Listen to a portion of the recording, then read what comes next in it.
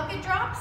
So beginning with your hands on the floor, fingertips out nice and wide, and you're going to lift up those knees so they're just hovering above the ground, okay? And then from here, we're going to lift the right arm off the ground as we let those feet rotate outwards and reach up towards the ceiling, and our butt is basically just hovering above the ground, and then back down. Okay, now we alternate sides and switch.